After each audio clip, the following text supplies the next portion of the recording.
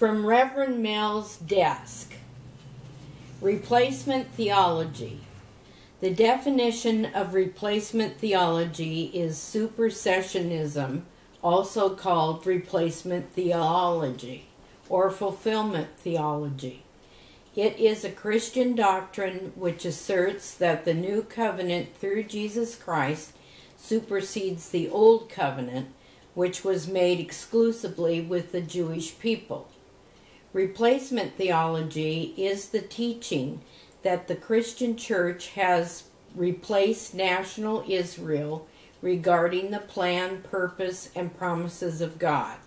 So in replacement theology, the church has replaced Israel as the primary means by which the world is blessed by God's work.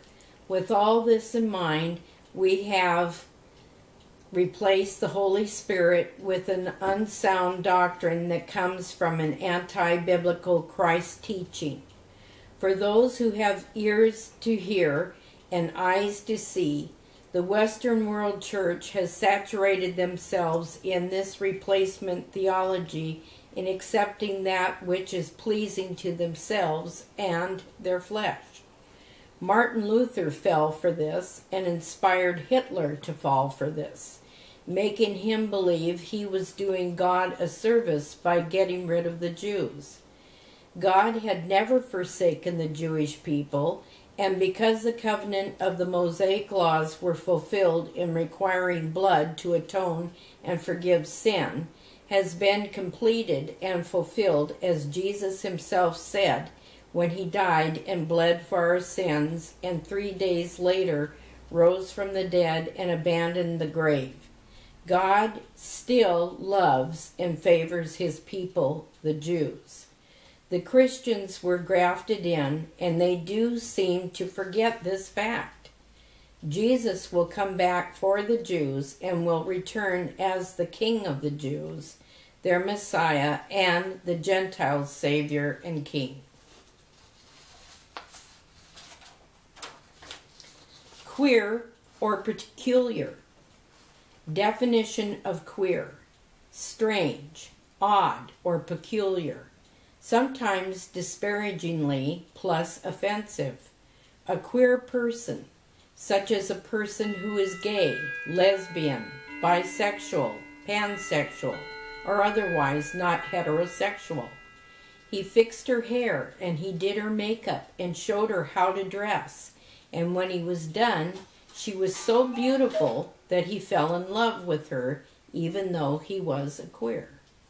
I don't understand why the LGBT community does not prefer being called queer, especially when most Americans find it peculiar and odd to have a same-sex partner.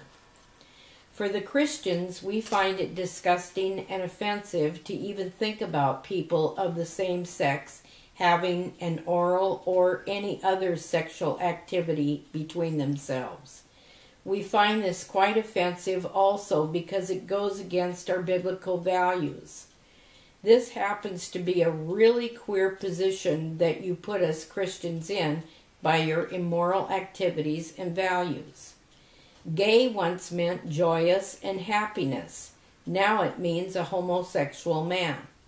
By this, the LGBT community has even taken the word from our vocabulary that no longer is used in having a happy, joyful, or gay time at the amusement park with my kids. Once again, the LGBT community has put the heterosexual in a queer position. The LGBT community has totally challenged in a frontal attack against Christian values and principles. Anyone that knows the Word of God should understand that this lifestyle is an abomination to God. You were created in God's image, therefore it is not necessary to legislate new laws to protect this unclean lifestyle.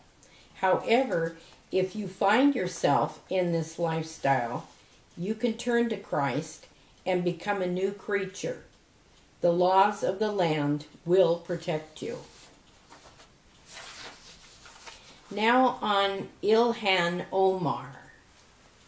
To apostate Christians who are rushing to follow the world, running from God's Word, the Holy Bible, and are giving free pass authority to people such as Ilhan Omar in the name of non-discrimination, simply because she is a Muslim.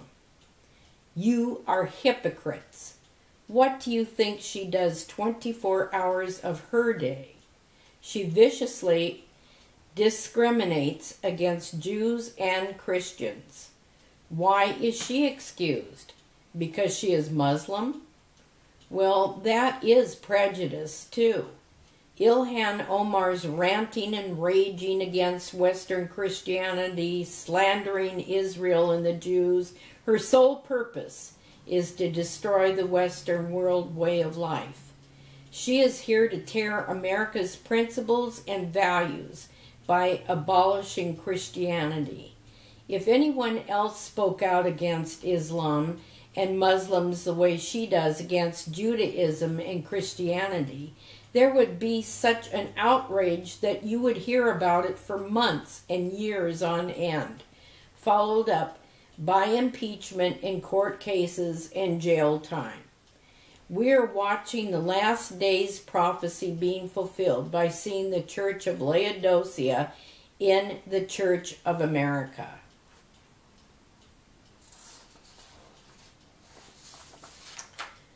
Now, my remarks on the Democratic debate by Reverend Mel Jolley.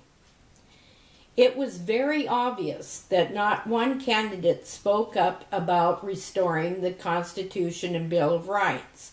In fact, every one of the candidates spoke very clear about taking our rights away from us by undermining the Constitution and Bill of Rights.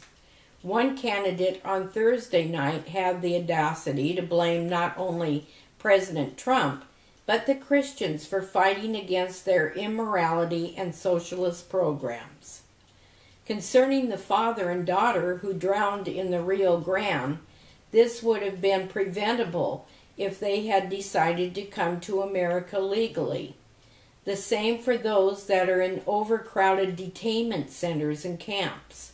The conditions are so terrible, but this would be prevented if they came to America legally.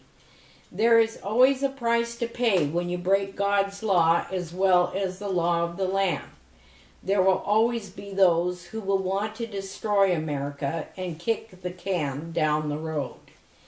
Keep jacking your jaws and be sure not to do anything.